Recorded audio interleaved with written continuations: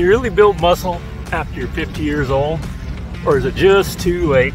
It's time to give up. Let's take a look at the science. By the time you're 50 years old, there's a good chance you've lost some muscle mass. Both men and women generally start losing muscle mass as they age if they aren't engaged in regular physical activity that stimulates muscle growth. And since statistics show that our population is over 70% overweight and out of shape, we can probably believe that over 70% of us are engaged instead in losing valuable muscle mass. Most people see their muscle mass diminish around 3% to 5% per decade after turning 30. Old and young people build muscle in the same way, but as you age, many of the biological processes that turn exercise into muscle become less effective. While the basic biology of all people, young or old, is more or less the same, something is behind the lack of senior citizens in professional sports. So what changes in a person's muscles as they age? Well, research has shown that in young muscle, a little bit of exercise produces a strong signal for the many processes that trigger muscle growth. In older people's muscles, by comparison, the signal telling muscles to grow is much weaker for a given amount of exercise.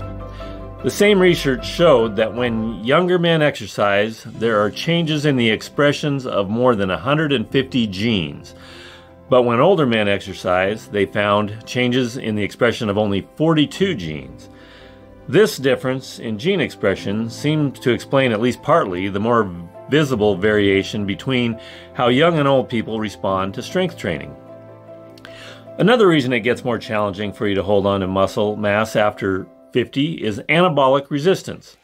This is when your skeletal muscle gradually loses the ability to make or synthesize protein. Protein synthesis enables you to build up strength when you exercise. As that ability lessens, it gets that much harder for you to build and maintain muscle mass.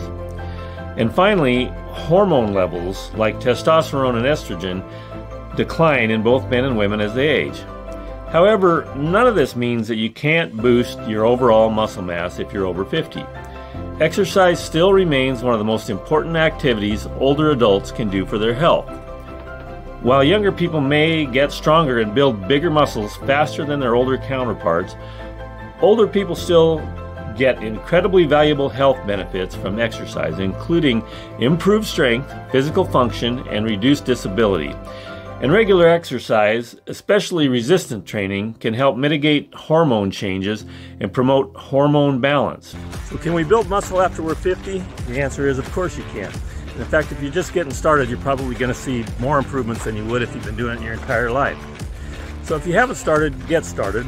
And if you have started, keep it up. And just remember that by doing that, you're improving your health, your mobility, and just your overall quality of life.